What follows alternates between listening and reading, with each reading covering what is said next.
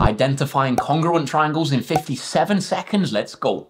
In this question, guys, we're given two triangles and we're asked to identify whether they are congruent. We're also asked if they are congruent, how we know that that is the case. Guys, what are we going to do? Well, we know from the previous video that there are going to be 4 different ways to identify whether two triangles are congruent. Either we're going to have 3 side lengths which are the same, side, side, side, or we're going to have angle, side, angle, so 2 angles which are the same and a side length which is the same in between them, or we're going to have SAS, side, angle, side, the same but with sides and an angle in between, and finally we're going to have right angle, hypotenuse, side as our final rule. Looking at these two triangles then, what do we think? Can we identify whether they are congruent? Well, in both cases we're given 2 side lengths. We have 5 and 7, 5 and 7, so we have side, side, and do we have an angle in between them which is the same? Well, this angle is 95 degrees and this one is also 95 degrees, so we can say that yes, they are congruent. And how do we know that they are? We know that they are because we have side angle